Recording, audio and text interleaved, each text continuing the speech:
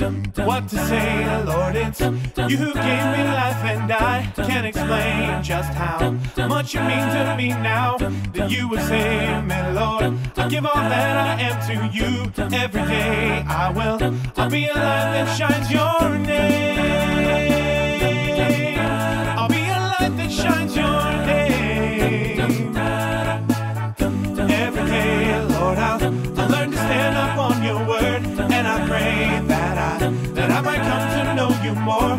You will guide me in every single step I take, and every day I'll be a light up to the world. Every day, it's you I live for. Every day, I'll follow after you. Every day, I'll walk with you, my Lord.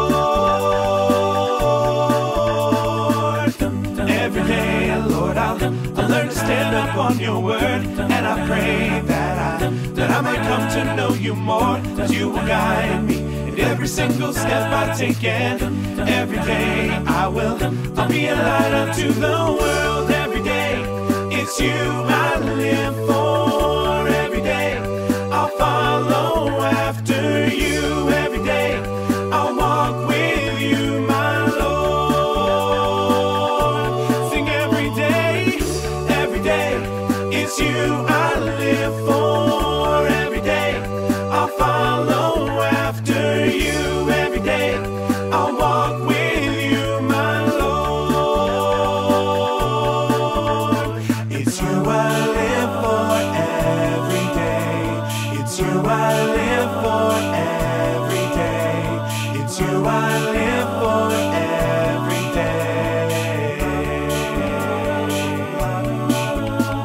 It's you I live for every day. It's you I live for every day. It's you I live for every day.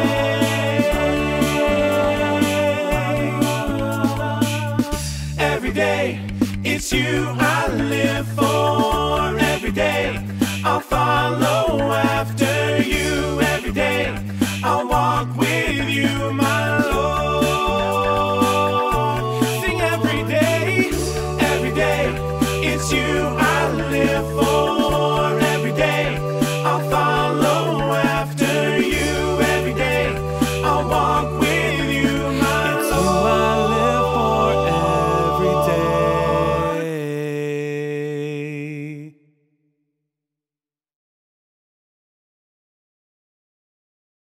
We are a moment, you are forever, Lord of the ages, God before time. We are a vapor, you are eternal, love everlasting, reigning on high. Holy, holy, Lord God Almighty, worthy is the Lamb who was slain. Highest praises, honor, and glory be unto your name. Be unto your name. We are the broken, you are the healer. Jesus, Redeemer, you're mighty to save. You are the love song we'll sing forever, bowing before you, blessing your name. Holy, holy, Lord God Almighty, worthy is the Lamb who was slain. Highest praises, honor, and glory be unto your name. Be unto your name. Holy, holy, Lord God Almighty, worthy is the Lamb who was slain. Highest praises, honor, and glory be unto your name.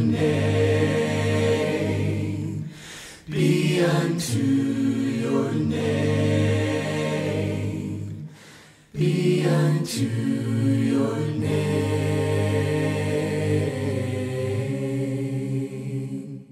This is the season for a new anointing. This is the season for a fresh outpouring, that the sons and daughters of the King of Glory may arise and shine. That the sons and daughters of the King of Glory may arise and shine, as we declare, this is the day, this is the day, this is the day that the Lord has made. I will rejoice, I will rejoice, I will rejoice and be glad in it. This is the day, this is the day, this is the day that the Lord has made. In the beginning God created, and for His pleasure all creation sings. Every son and daughter of the King of Glory now arise and shine. Every son and daughter of the King of Glory now arise and shine, as we declare, this is the day, this is the day, this is the day that the Lord has made. I will rejoice, I will rejoice, I will rejoice and be glad in it. This is the day, this is the day, this is the day that the Lord has made. Let your glory fill the earth. Let your glory fill the earth. Let your glory fill the earth.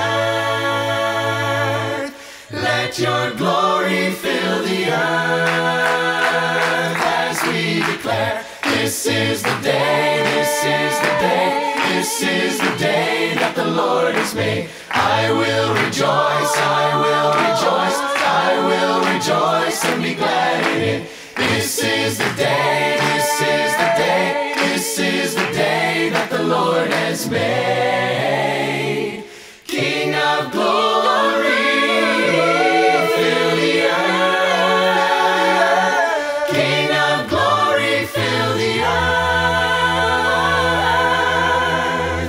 King of glory, fill the earth. King of glory, fill the earth, as we declare, this is the day, this is the day, this is the day that the Lord has made. I will rejoice, I will rejoice, I will rejoice and be glad in it. This is the day, this is the day, this is the day that the Lord has made. I will rejoice, I will rejoice, I will rejoice and be glad in it. This is the day, this is the day, this is the day that the Lord has made. One thing we ask of you, one thing that we desire, that as we worship you, Lord, come and change our lives. Arise, arise, arise, arise, arise, take your place, be enthroned on our praise. Arise, King of kings, holy God, as we sing. Arise, arise, arise,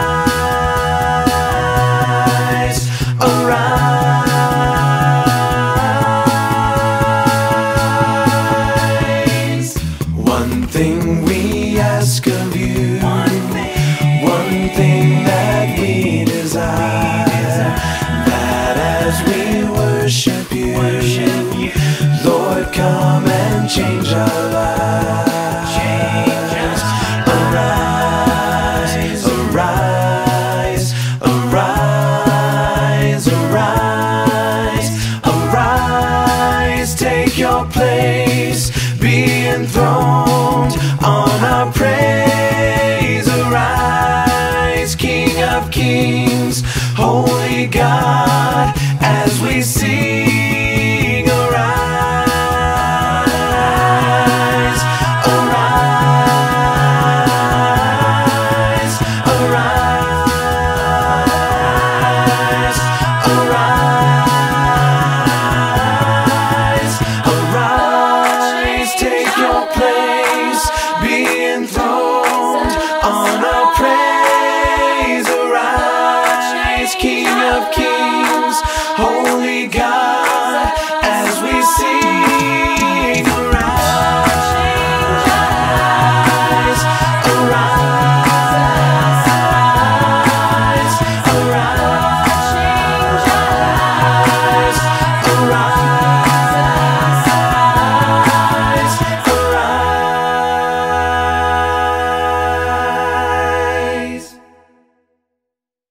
Thanks unto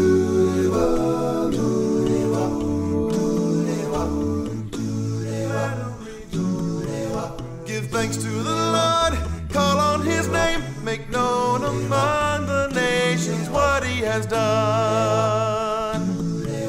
Give thanks to the Lord, call on His name, make known among the nations what He has done. Sing to Him, sing praise to Him, tell of all His wonderful acts, glory in His holy name. Glory in His holy name. Glory in His name. Give thanks to the Lord, call on His name, let the hearts of those who seek the Lord rejoice. Give thanks to the Lord, call on His name, let the hearts of those who seek the Lord rejoice.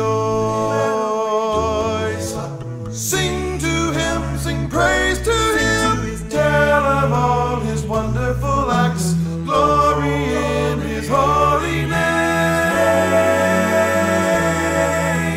Glory in His holy name.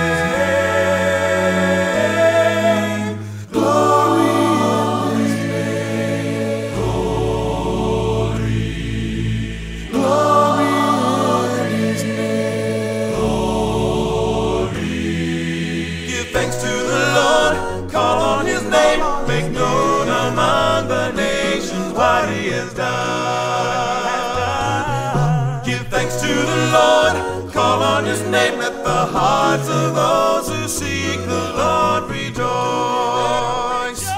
They sing praise to Him, sing praise to Him, tell of all His wonderful acts, glory in His holy name. Glory in His holy name. Glory in His holy name. Glory in His holy name. Glory in His name. Glory in His name. Give thanks to the Lord, call on His name, glory in His holy name.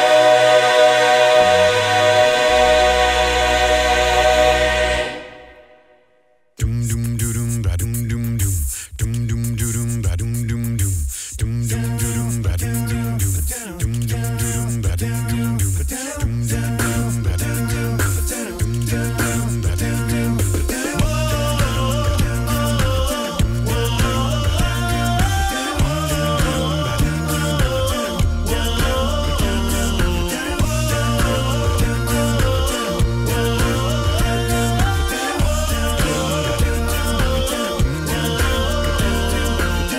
Who breaks the power of sin and darkness? Whose love is mighty and so much stronger? The King of glory, the King above all kings.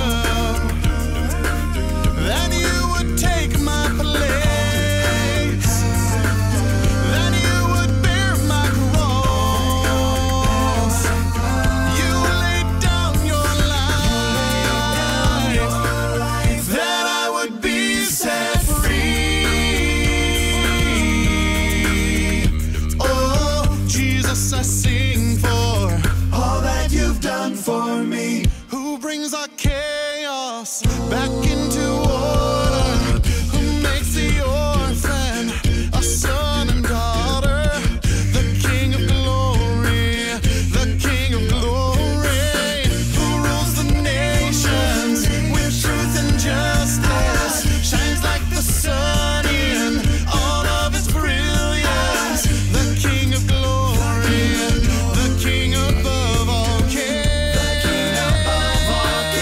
This is amazing grace. This is unfailing love, that you would take my place, that you would bear my cross. You laid down your life, that I would be set free. Oh, Jesus, I sing for all that you've done for me. Worthy is the Lamb who was slain. Worthy is the King who conquered the grave. Worthy is the Lamb who was slain. Worthy is the King who conquered the grave. Worthy is the Lamb who was slain. Worthy is the King who conquered the grave. Worthy is the Lamb who was slain. Worthy is your name.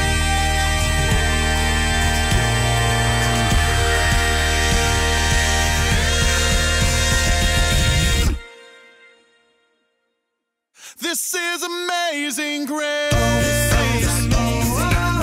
This is unfailing love. That you would take my place. That you would bear my cross. You laid down your life, that I would be set free. Oh, Jesus, I sing for all that you've done for me.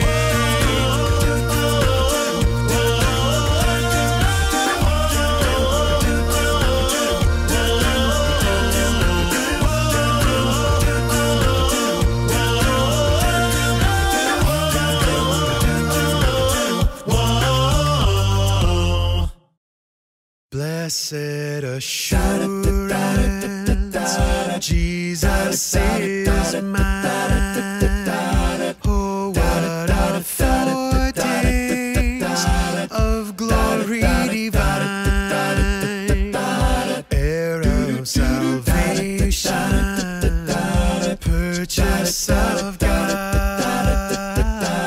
born of His Spirit, washed in His blood.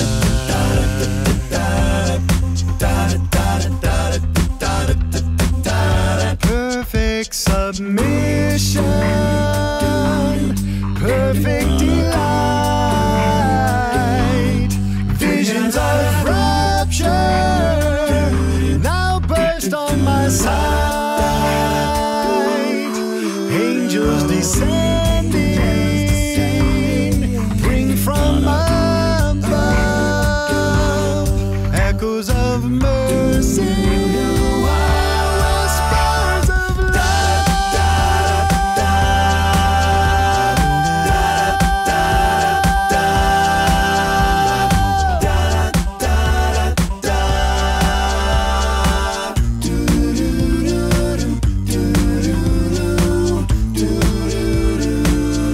perfect submission, all is at rest.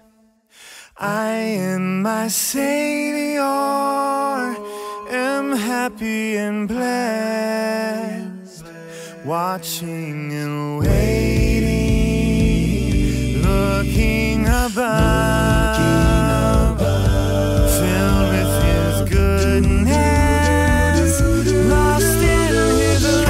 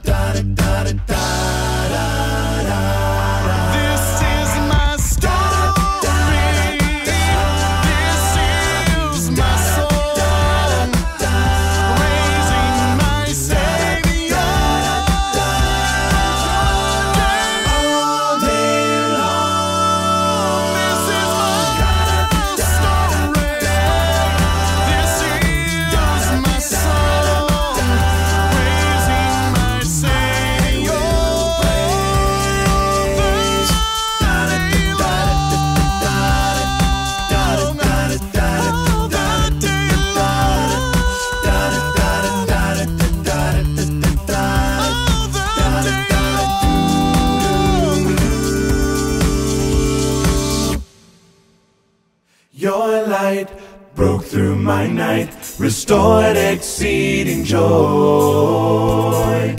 Your grace fell like the rain and made this desert live. You have turned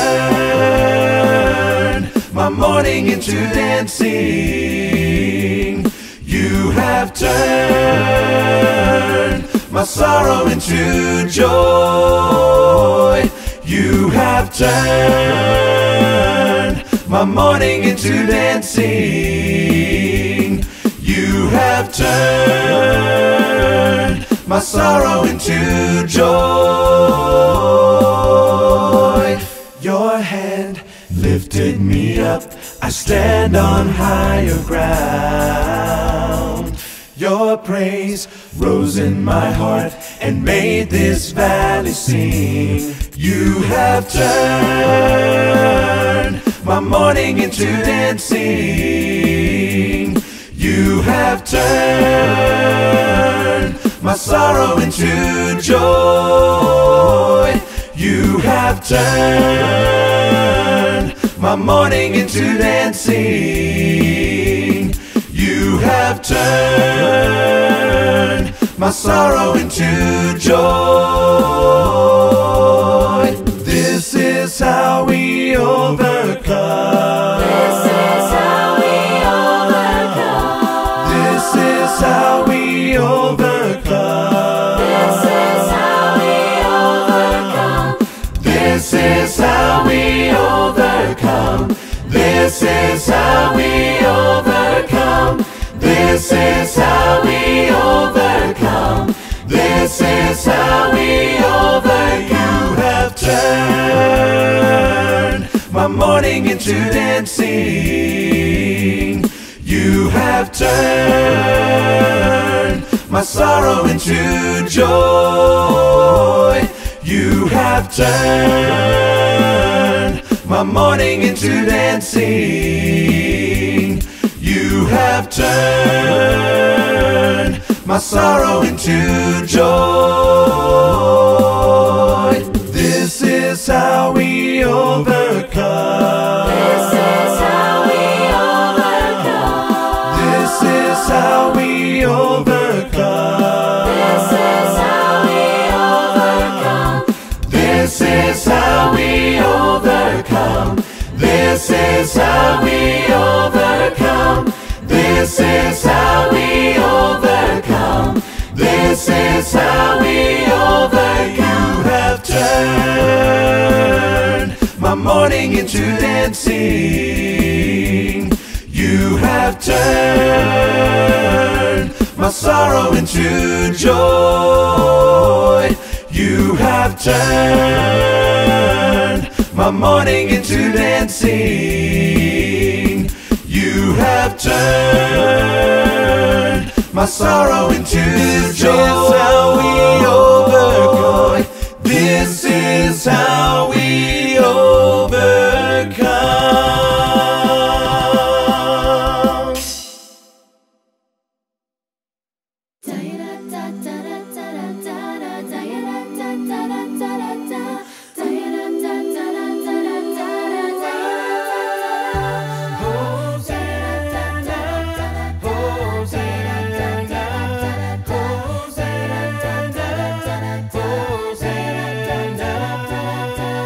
I see the King of Glory coming on the clouds with fire. The whole earth shakes, the whole earth shakes. I see His love and mercy washing over all our sin. The people sing, the people sing. Hosanna, Hosanna, Hosanna in the highest. Hosanna, Hosanna, Hosanna in the highest. I see a generation rising take their place. My selfless faith, my selfless faith. I see a new revival stirring as we pray and sing. We're on our knees, we're on our knees. Hosanna, Hosanna, Hosanna in the highest. Hosanna, Hosanna, Hosanna in the highest.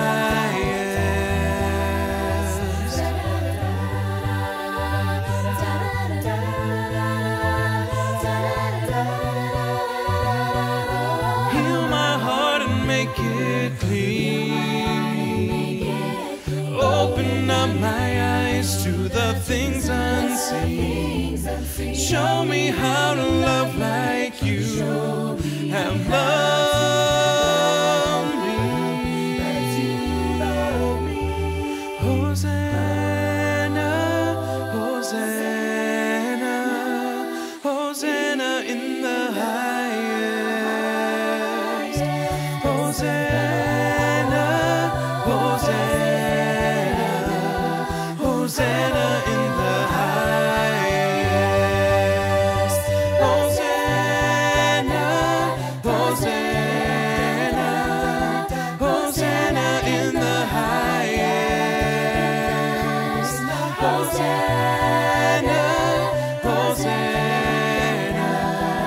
Hosanna in the highest. Hosanna in the highest. Hosanna in the highest.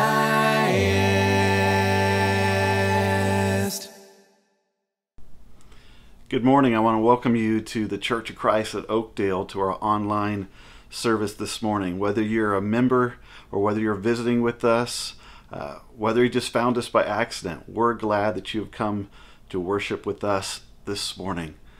We're going to sing songs of praise. I want to thank the Zoe group for leading us in those songs of praise. We're going to pray. We're going to read scripture. We're going to hear a message from the Lord's Word this morning. We're going to take the Lord's Supper together. Now, I know that sounds weird because we're in isolation right now, but one of the reasons that we are streaming this service at 10 o'clock is so that we are not alone as we're taking the Lord's Supper. But let us also not forget that it's not just our congregation right now that's taking communion, but there are people globally taking the bread and the cup, worshiping and thinking about the sacrifice of Jesus' body and his blood that he shed for us. We're also going to continue to have an offering. I know that sounds a little awkward and weird, but we ask that you continue to give online if you are able. We know many of you are in financial situations. We know that unemployment has hit an all-time high. And so if you're in a tough spot, that's okay. We understand. But if you can give, we encourage you to continue to give to the church. You know, I want to call us into worship at this time and just think about the assembly and how much it should mean to us, and maybe how much we've taken it for granted. I read a quote this week by Dave Hollis that says, "In the rush to return to normal, let us use this time to consider which parts of normal are worth rushing back to." Well, for me, the part of normal that I miss the most, that I want to rush back to, is worshiping with my brothers and sisters in person. To be sitting in my living room having e-group with people that I love dearly, and to have people come over to my house for dinner and to sit around my table. I have to be honest, I've taken all of those things for granted, and I miss them dearly. And so as we are settling into this new normal, at least for a little while, may we remember that though we are in isolation, we are not alone this morning. We are worshiping with brothers and sisters around the globe, but most importantly, God is in the midst of every living room, at every computer, wherever we are, He is there with us worshiping. So let's worship together today. I'm glad that you're with us. Glad you can join us. Glad that we can praise the Lord together. These are the days of Elijah, declaring the word of the Lord. And these are the days of your servant Moses, righteousness being restored. And though these are days of great trials, of famine and darkness and sword, still we are the voice in the desert, crying, prepare ye the way of the Lord. Behold, he comes, riding on the clouds, shining like the sun, at the trumpet call. So lift your voice, it's the year of Jubilee, and out of Zion's hill salvation comes. These are the days of Ezekiel, the dry bones becoming as flesh. And these are the days of your servant David, rebuilding a temple of praise.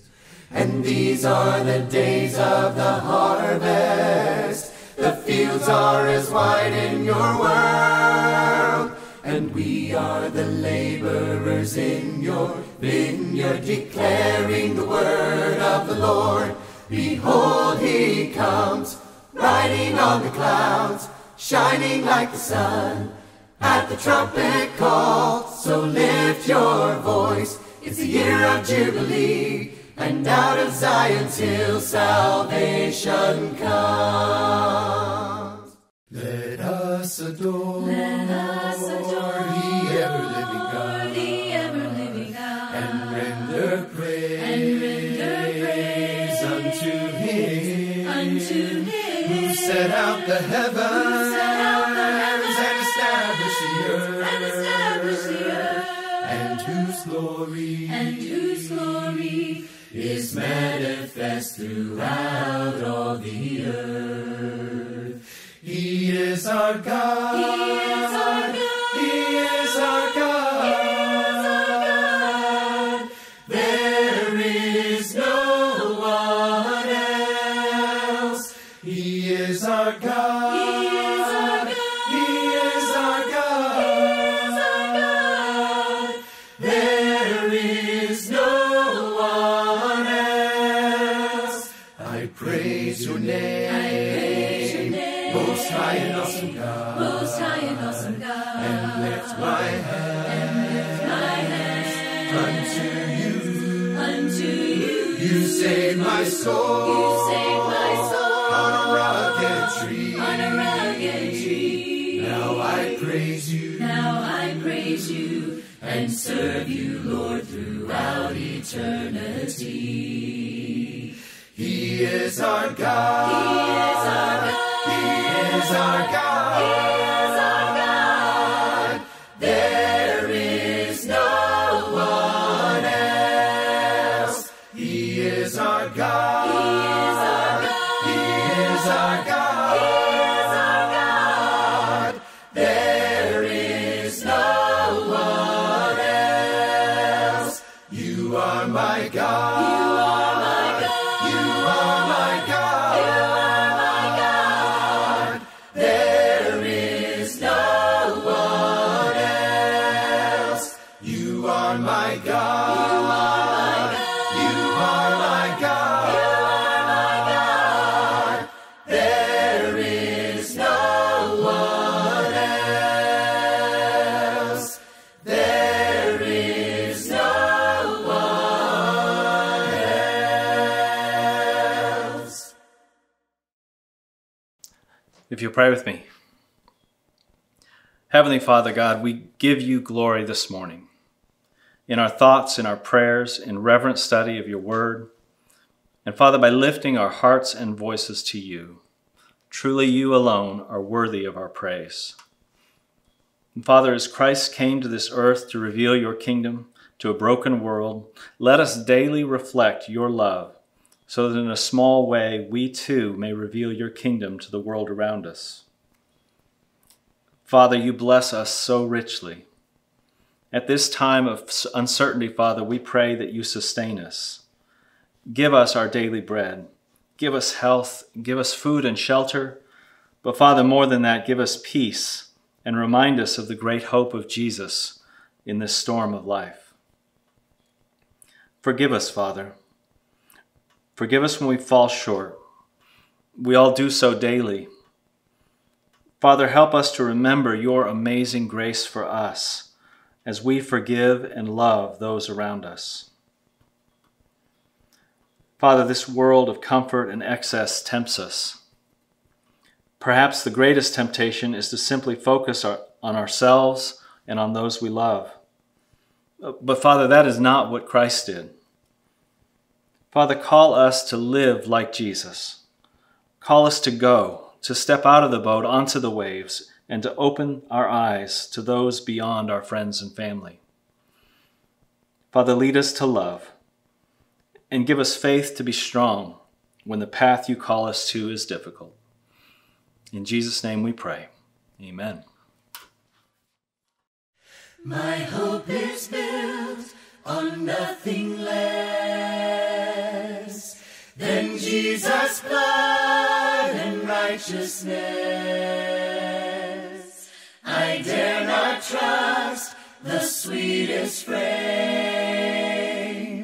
but wholly trust in Jesus' name.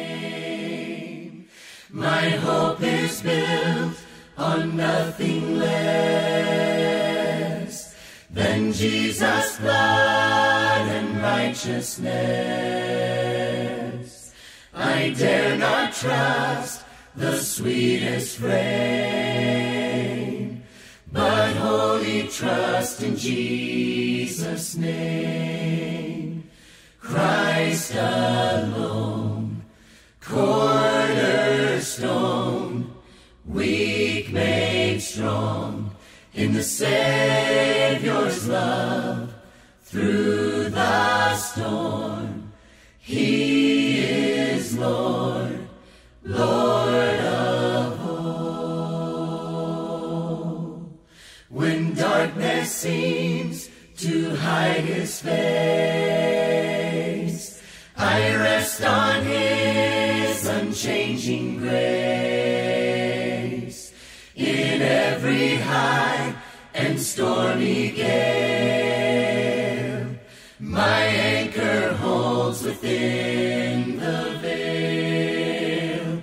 Christ alone, cornerstone, weak made strong in the Savior's love through the storm. He is Lord, Lord of all. When he shall come with trumpet sound, oh, may I then in him be found, dressed in his righteousness alone, faultless stand before the throne. Christ alone, cornerstone, weak made strong in the Savior's love through the storm. He is Lord, Lord of all. Christ alone, cornerstone, weak made strong in the Savior's love through the storm. He is Lord, Lord of all.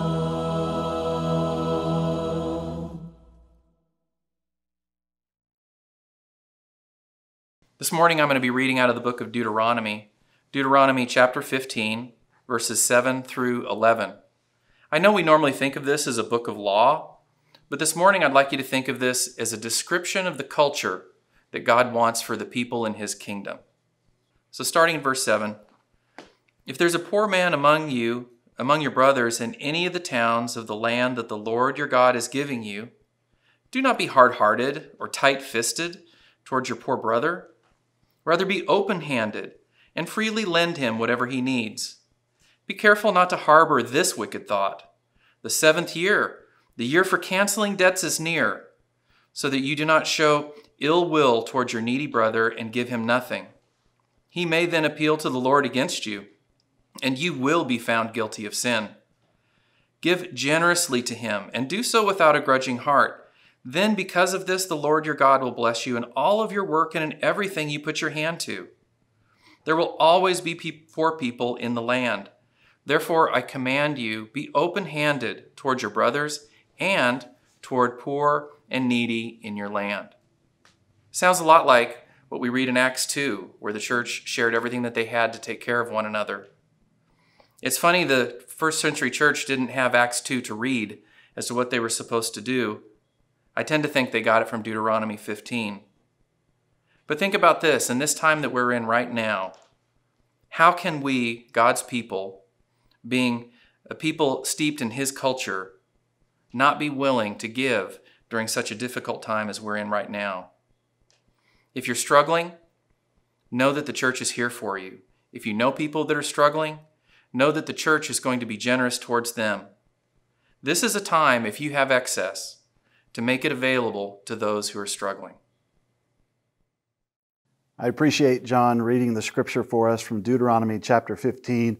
It's a perfect springboard into where we're going today in James chapter 5. James is going to be talking about the tight-fisted. He's going to be talking about hoarding and self-indulgence. But here in Deuteronomy 15, we're reminded that God set it up for his people to be the people of the open hand, to be the givers. Let me read Deuteronomy 15, verse 11 one more time for you. There will always be poor people in the land. Therefore, I command you to be open-handed towards your brothers and towards the poor and the needy in your land. My goodness, do we need a reminder for that today or what? I went to Google this week and I just typed in toilet paper fights, and this is what came up on my screen. There's some videos. I don't encourage you to watch those. They're a little hard to watch, but here are just some images I found. Here's a man in Minnesota that has 2 pallets of toilet paper on top of it in his truck bed, and you have 2 women fighting. Another fight in another store. People stockpiling for the great toilet paper apocalypse. It seems to come. Everybody's tight-fisted. Nobody wants to share. Well, I know that's not true, but it seems like all the pictures that are getting put in the media and that are up online are of people just having that tight fist. And we as the church have been called to be the people of an open hand, to be the givers and to take care of one another. So with that in mind, let's go to James chapter 5 and read what James has to say to these 12 tribes that are dispersed. This letter, remember, he's sending to churches in general, not a specific church, but to many churches that are having the same issue of these quarrels and fights, of this pride and this selfishness and this hoarding and this self-indulgence. So let's hear what James has to say. Are we hoarders or are we helpers? This is a warning against self-indulgence. James chapter 5, beginning in verse 1. Now listen, you rich people, weep and wail because of the misery that is coming upon you. Your wealth has rotted, and moths have eaten your clothes. Your gold and silver are corroded. Their corrosion will testify against you and eat your flesh like fire. You have hoarded wealth in the last days. Look, the wages you failed to pay the workmen who mowed your fields are crying out against you. The cries of the harvesters have reached the ears of the Lord Almighty. You have lived on earth in luxury and self-indulgence. You have fattened yourself in the day of slaughter. You have condemned and murdered innocent men who were not opposing you. Interesting language, harsh language. You thought the rest of the book of James was difficult. Now James is going to get even more difficult. Here we see that he's going to take off his hat as a teacher, and he's going to put on his hat of a prophet. If you notice the language that he uses in these verses, he says, weep and wail. He talks about last days. He talks about the day of slaughter. This is all prophetic voice like we hear from prophets like Jeremiah. Weeping and wailing, he even talked about that in chapter 4, a little bit earlier in his letter. He says, hey, you are having too much joy. You are finding too much laughter in this world, and it needs to turn itself upside down. You need to repent and come back to the Lord. When I think of my two favorite stories in the New Testament dealing with weeping and wailing, the first one is in Luke chapter 7 and verse 38. Jesus is at the house of a Pharisee, and this woman comes into a party uninvited, and she stands behind him, unable to look at him, she doesn't even want to bother him, but she is weeping and she is wailing over her sin. She's not just crying a tear, but it says she gets down on her knees and she's crying at the feet of Jesus. She cries so much that her tears wash his feet and she wipes them away with her hair. That's a sign of true repentance. That's the kind of repentance that James is calling for in his letter to these churches. But we also see this idea of repentance in Luke chapter 19. Jesus starts out the triumphal entry at the Mount of Olives, and the scene that we usually have in our picture books and that we usually talk about is the crowd shouting and singing Hosanna, in which they were. But it wasn't all just a wonderful, joyous scene. After that takes place, as Jesus is riding into the city and he sees Jerusalem in the distance, it says that Jesus begins to weep. And not just a tear, Jesus is crying. He's crying because he needs the people of Jerusalem to repent. He said, oh, if you, only you, would know who could bring you peace, but these things are hidden from you. So now James is using this same language. You need to weep and wail over the misery that is coming to you. Judgment has already been pronounced. It is coming unless they repent of their ways of this tight-fistedness and of this hoarding and of this self-indulgence. So let's look at this a little bit deeper. James starts out by telling them, now listen, you rich people. Now, James doesn't have a problem with being rich. He's not talking about people that have entered a certain economic class. It's not like, hey, if you make $49,000, then you are considered in poverty. But if you make $50,000, then we're going to consider you part of the rich. He doesn't have a salary in mind.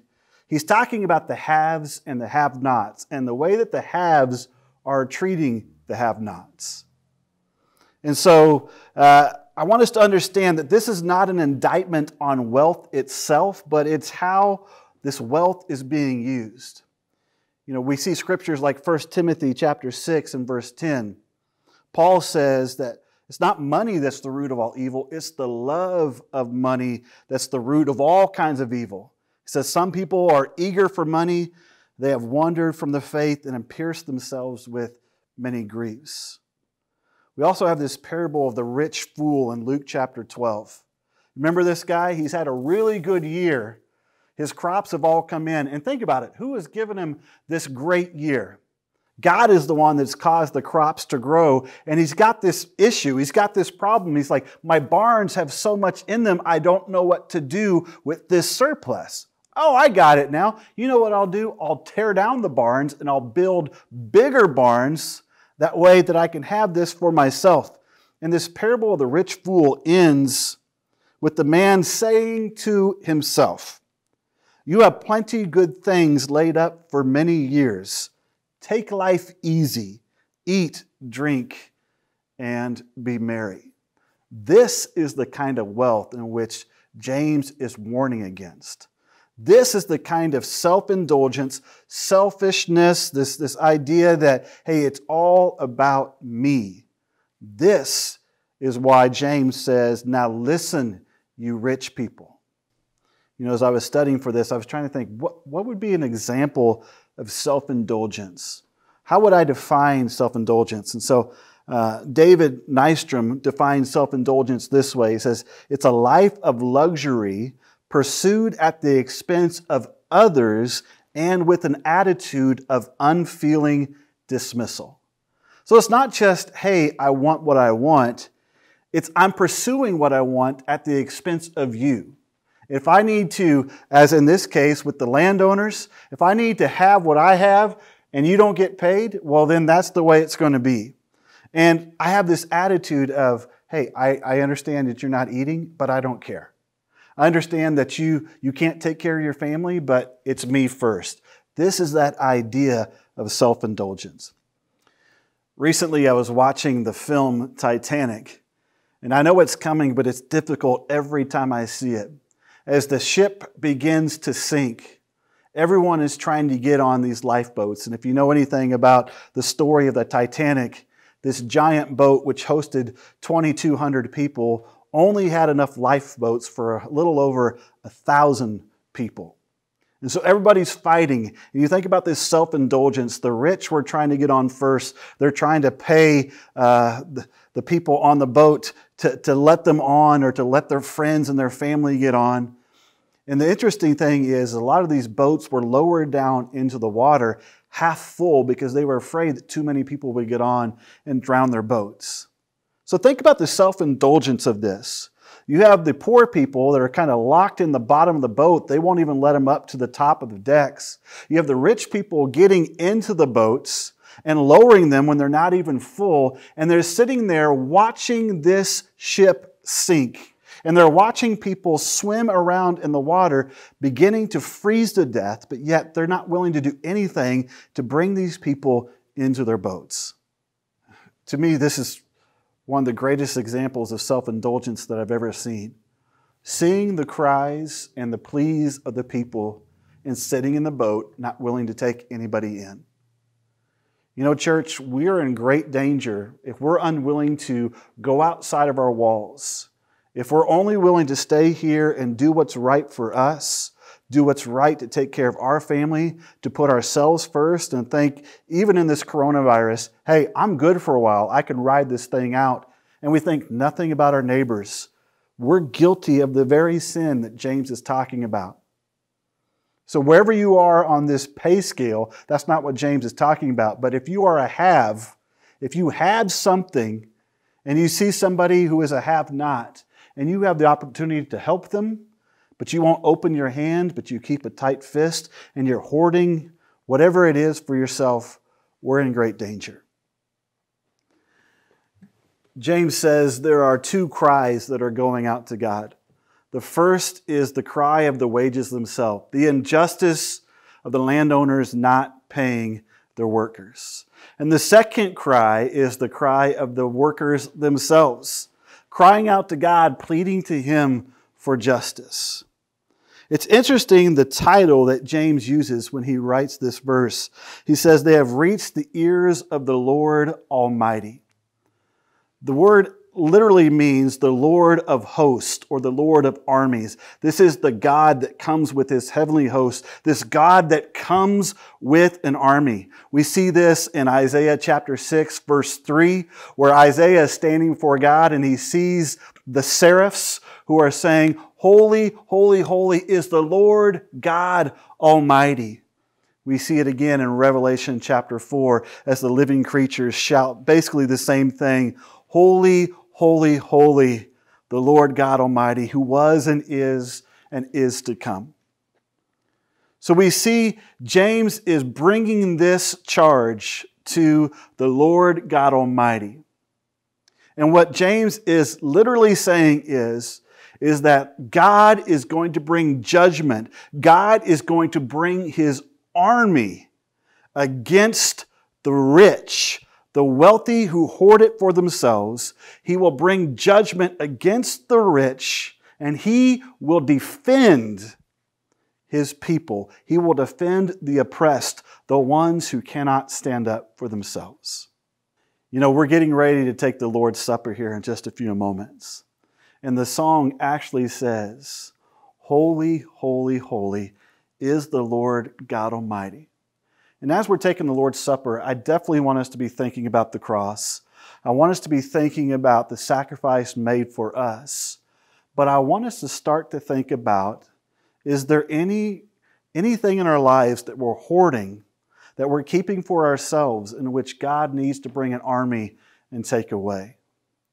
And so we're going to take the Lord's Supper, and then we're going to come back, and I'll have just a few applications for us as we go about this next week. So let's sing together.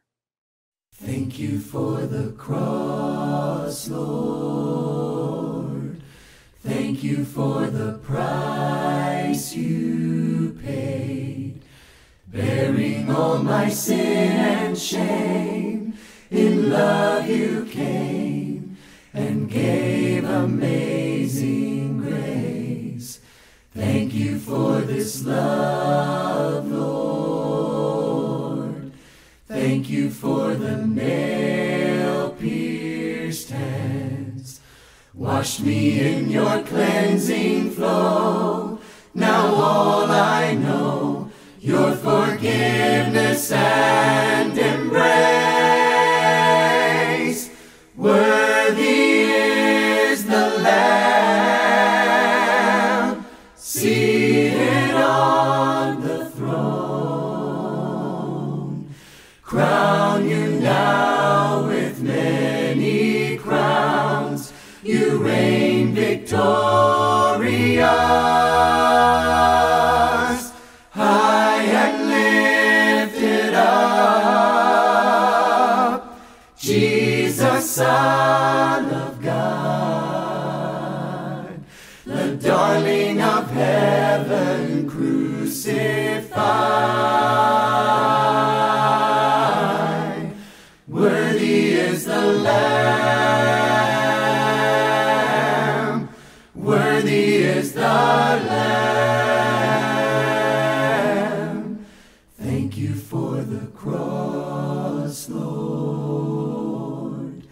Thank you for the price you paid, bearing all my sin and shame. In love you came and gave amazing grace. Thank you for this love, Lord. Thank you for the nail-pierced hands. Washed me in your cleansing flow. Now all I know, your forgiveness and embrace. Worthy is the Lamb seated on the throne. Crown you now with many crowns. You reign victorious, high and lifted up, Jesus, Son of God, the darling of heaven crucified. Worthy is the Lamb, worthy is the Lamb, worthy is the Lamb, worthy is the Lamb, worthy is the Lamb.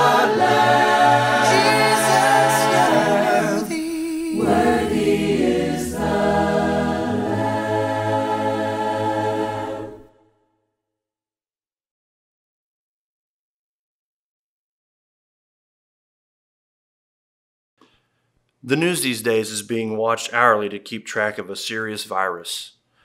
We may be experiencing many different thoughts or feelings of loss and fear. Loss not seeing your family, loss of not being able to go out and eat at your favorite restaurant, loss of not being able to go to the mall or to shop at your favorite store. Not getting a haircut or hitting the gym, not going to just grab a cup of coffee or ice cream with friends. What about loss of assembling together in a church building? School time, work time, recreational time. We may experience fear. Fear about work or school. how to take care of employees, clients, co-workers. Fear about finances. What about my job or the economy? Fear for people's health. What's the number today? Or now it's someone I know. In Matthew 26 and 36, we read of Jesus in the Garden of Gethsemane. Then Jesus went with his disciples to a place called Gethsemane, and he said to them, "Sit here, and while I go over there and pray." He took Peter and the 2 sons of Zebedee along with him, and he began to be sorrowful and troubled. Then he said to them, "My soul is overwhelmed with sorrow to the point of death. Stay here and keep watch with me." Going a little farther, he fell with his face to the ground and prayed, "My Father, if it is possible, may this cup be taken from me. Yet not as I will, but as you will." Then he returned to his disciples and found them sleeping. "Could you men not keep watch with me for 1 hour?" He asked Peter, "Watch and pray so that you will not fall into temptation. The spirit is willing, but the body is weak." He went away a second time and prayed, "My Father, if it is not possible for this cup to be taken away, unless I drink it, may your will be done." When he came back, he again found them sleeping because their eyes were heavy. So he left them and went away once more. And he prayed the third time, saying the same thing. How do you think Jesus felt? Do our thoughts or feelings even compare? As we come together via this technology, let us not think about what loss or fear we have. Rather, let's focus on Jesus, who knew what had to take place in order for all sinners to be given the opportunity to be saved. A horrible death on a cross through no fault of his own, but because of our sin. Let us focus on the sacrifice that gives us hope through him because of his death, burial, and resurrection. Let us pray. Our gracious Heavenly Father, as we are together now, we are so thankful for this opportunity, for this time. But Heavenly Father, the thing that we are most thankful for is your Son, Jesus, for the sacrifice that he made, for his body being hung upon a cruel cross. As we partake of this bread, let us go back and think of his body and the pain that he endured and suffered so that through him we might have forgiveness of sins. It is in your Son's blessed name that we pray. Amen.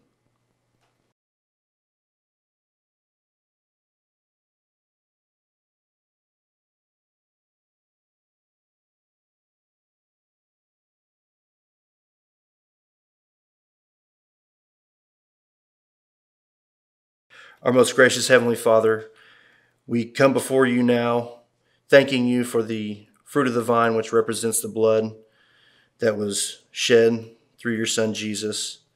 We are so thankful for that sacrifice, and as we partake of this fruit of the vine, help us to be mindful of that sacrifice. We pray all these things in your Son's most blessed name. Amen.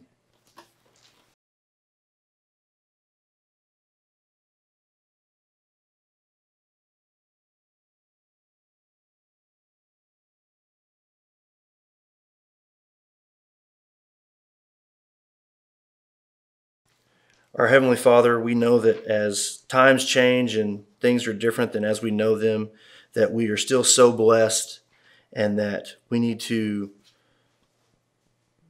build up our treasures in heaven and not here on earth. But Heavenly Father, there are things that we can do for your kingdom here on this earth. And at this time, as we give back a portion as you have prospered us, help us to be mindful of that kingdom in heaven and help us to do so with a cheerful heart. We pray all these things in your Son's most blessed name. Amen. Over all the earth you reign on high, every mountain stream, every sunset sky. But my one request, Lord, my only aim, is that you reign in me again. Lord, reign in me, reign in your power. Over all my dreams, In my darkest hour, you are the Lord of all I am. So won't you reign in me again?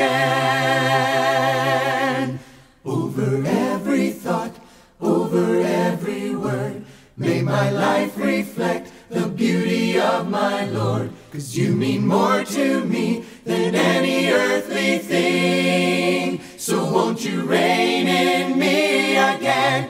Lord, reign in me, reign in your power over all my dreams. In my darkest hour, you are the Lord of all I am. So won't you reign in me again? Lord, reign in me, reign in your power over all my dreams. In my darkest hour, you are the Lord of all I am. So won't you reign in me again? You are the Lord of all I am. So won't you reign in me again? So what should be our response to the words that we've heard from James this morning? As we listen to his prophetic voice, we can choose to heed them or we can choose to ignore them. But if we want to be people of the open hand, if we want to get rid of our hoarding and start helping, how should we respond this very week? How can we put what we have learned today into practice? Well, I think the very first thing that we have to do is we need to weep and wail. And I know that doesn't sound like a lot of fun, but as I said last week, this is not just a simple, hey, I'll try to do better. We need to be like that woman in Luke chapter 7 who came to Jesus with her sin, weeping and wailing about it, and fall to our knees at his feet and cry so much that we could cover his feet with our tears. And let Jesus lift us back up. And to let Jesus say, you have been forgiven much because you loved much. You know, the Pharisees in that story and the people in this story that James is calling out, we don't really know how they respond to this letter. But there are many who are going to read these words and they're not going to change. They're not going to do anything about it. And Jesus will say to you and to me who don't want to change, you're going to be forgiven little because you loved little. You didn't see any need to repent. So the very first response, the proper response as we read this, the very first thing we should do is we should weep and wail when we see areas in our life in which we have been tight-fisted and hoarding our wealth rather than sharing it with those who are in need. We need to acknowledge the misery that is coming if we don't repent. But let me also say this. We need to also acknowledge the misery that our selfishness is causing to others. We need to acknowledge when someone else is hurting because we won't help. We need to acknowledge when somebody is hungry because we won't feed them. We need to acknowledge somebody who is in prison and we won't visit them. You know, this is how Jesus says, I'm going to separate the sheep from the goats. When a crisis comes about, how are we going to react? Are we going to be the sheep that serve Jesus, or are we going to be the goats that serve ourselves? The second thing I think we need to be thinking about in a proper response is we need to examine our storehouses. You know, like the story in Luke chapter 12, the parable of the rich fool. He had an abundance of surplus in his storehouses, an abundance of crops, an abundance of harvest that he didn't know what to do with. And he put it all away for himself. And so what I want to ask you to do this week, especially as we're dealing with this coronavirus situation, is examine your storehouses. What do you have an abundance of? What are things that you could use to help others? But also, you know, we might have to get a little sacrificial here. As a matter of fact, we're going to have to get sacrificial. It might be financial. It might be something completely different. It could be your time. It could be sitting with somebody in need. But examine your storehouses. What do you have an abundance of? What has God blessed you with that you could use to be a blessing for others? You know, I found this picture online this week and it gave me a good little chuckle. this idea of putting toilet paper into the collection plate. Toilet paper 2 weeks ago wasn't a commodity that anybody was thinking about as a rich resource. And now, if you have the Charmin, you're rolling in it. No pun intended. But when I looked at this picture for a little while longer, it reminded me of when I was in Zimbabwe at the Noe Mission at the school in 2010. As we went there to worship, I looked up there. As some of you that come from these old school churches, you remember up there on the stage towards the right or to the left. On one, you usually had the song numbers, and on the other side, what did you have? You usually had the list of the offering from this week or last week. And at this church in Noe Mission, they had the offering, and underneath the offering was different items that were given where people didn't have money to give. And it said 5 pencils, 3 bars of soap, 2 notebooks. And I love that. I took a picture of it. I have it somewhere. I can't find it, but it's stuck with me ever since then because no one wanted to come to God empty-handed. When they went into that worship, even if they didn't have money to bring, they were going to bring pencils. They were going to bring soap. They were going to bring notebook paper because they knew that that would be given to students at the school who didn't have pencils, who didn't have soap, and who didn't have notebook paper. So, yeah, this is a funny picture, but there's reality to it. Whatever your resources are, let's think about ways in which we can open our hand to our brothers and sisters and to our neighbors. Finally, I just want to close with Micah chapter 6, verse 8. I can't think of a more fitting verse. Do justice, love mercy, and walk humbly. We have to do justice. We have to act out justice. We have to live justly. We have to love mercy, and we need to walk humbly with our God. As angry as I get about those pictures I showed you at the beginning with the pallets of toilet paper in the truck and the people fighting and the people hoarding for themselves, I need to be honest with myself and say, hey, maybe it's not toilet paper, but there's lots of things that I hoard and I keep for myself. Maybe it's that I don't want to branch out. Maybe it's that I want to keep to myself. Maybe it's that I don't want to share today, whatever that might be. We all have our own situations in which we are hoarding. And even if you think that right now, hey, Daryl cannot be talking to me, I have nothing to give, absolutely nothing to give. Let me remind you of this. There is nothing more priceless. There is nothing more valuable than sharing the gospel with somebody. So whether you feel like you have resources or not, you are a witness. You are a living testimony of what Jesus has done for you. Don't be tight-fisted about that. Open your hand, open your Bibles, and share with somebody that's in need, not only physically, but spiritually.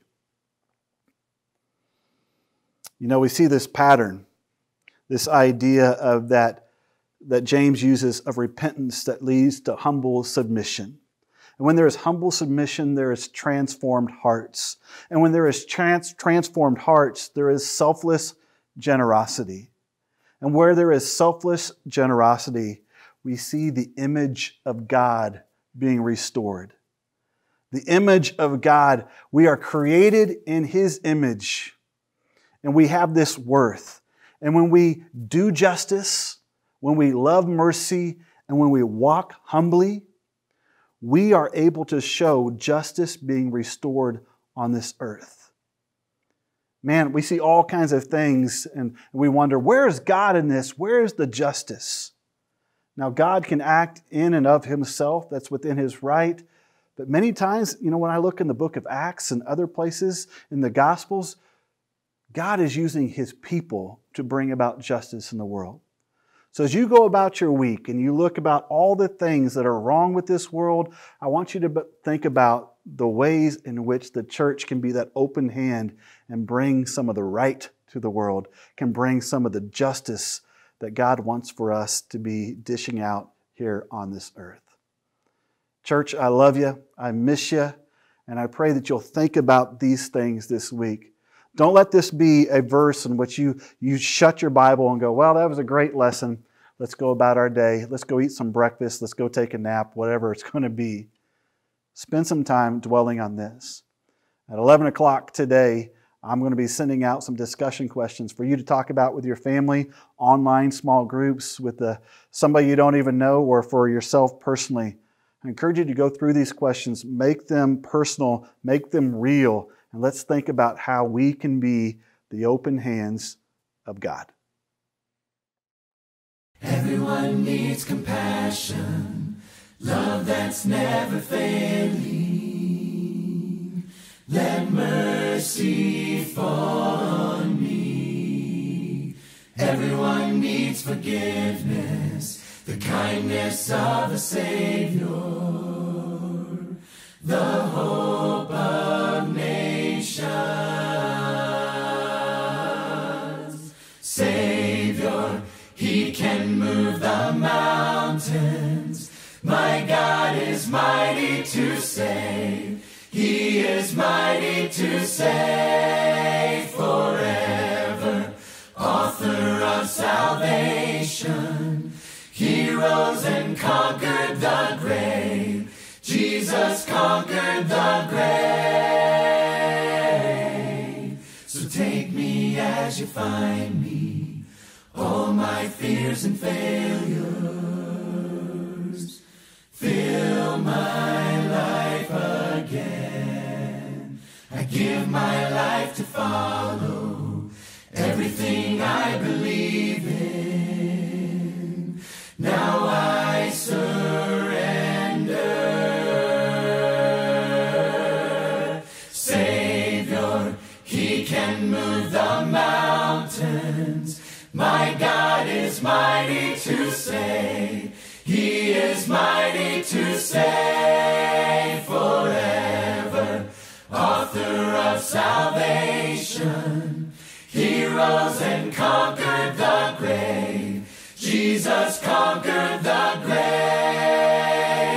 Shine your light and let the whole world see. We're singing for the glory of the risen King. Jesus, shine your light and let the whole world see. We're singing for the glory of the risen King.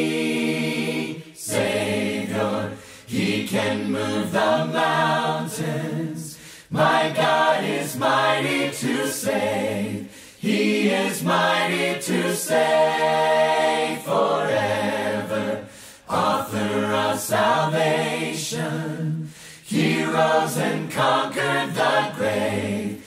Jesus conquered the grave. Savior, He can move the mountains. My God is mighty to save. He is mighty to save forever. Author of salvation, He rose and conquered the grave. Jesus conquered the grave.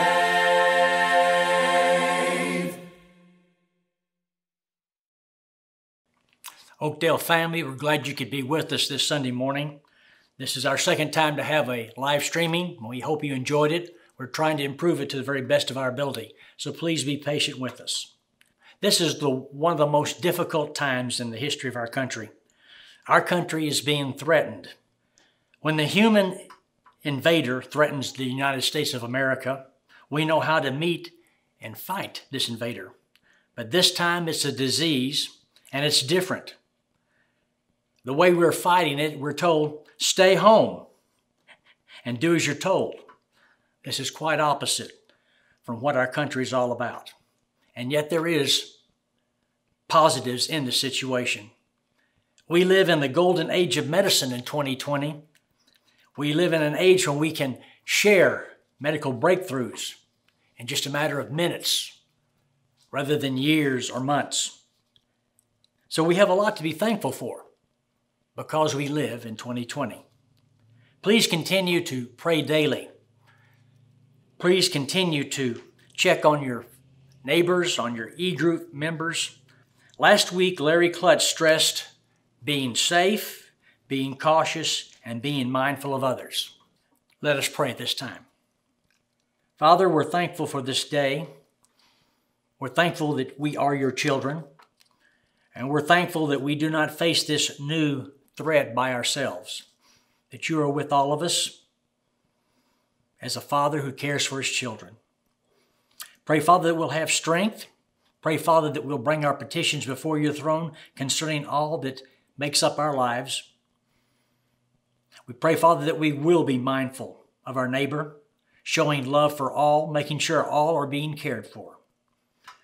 Father, we do thank you for this time to serve one another, to be an encouragement to each other, because, Father, that's what it is to be brothers and sisters and children of you. But most importantly, Father, we thank you for that wonderful gift of Jesus. We pray in Jesus' name. Amen.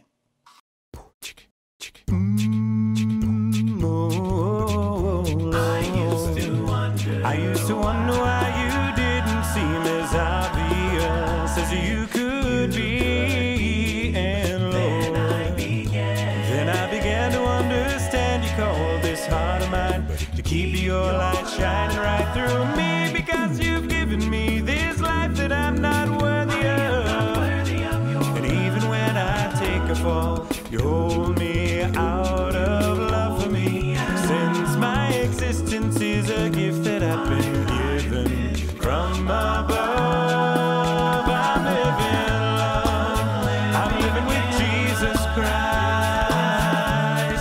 It's only by his grace that I'm forgiven and free in love. I'm living within his light, and I understand this love I'm living because his love is living inside of me. I often wonder why I never seem as obvious as I could be, to show all of the world that you've intended for this child of God, to give the same love that you gave to me. Now I want everyone to know the love I've come to know. And even when my way was lost, you led me out of emptiness, since your forgiveness was the peace that I've been missing in my soul. I'm living love. I'm living with Jesus Christ. It's only by his grace that I'm forgiven and free in love. I'm living within his light, and I understand this love I'm living because his love is living inside of me. Oh no, I'm just a man, and I know I don't understand. So I'm placing this life in your almighty hand. Oh, I will consider it an honor representing you eternally. And Lord, I hope that you will understand that when you call for me, I'll try to do whatever you might need. Lord, I want to give you everything for all my life. And even when I started out, I'll hold on to your promises. I'll keep on serving to make sure my life's a living sacrifice. I'm living love. I'm living with Jesus Christ. It's only by his grace that I'm forgiven and free in love. I'm living within his light, and I understand this love I'm living because his love. I'm living love. I'm living with Jesus Christ. It's only by his grace that I'm forgiven and free in love. I'm living within his light, and I understand this love I'm living because his love is living inside of me. And I understand this love I'm living because his love is living inside of me.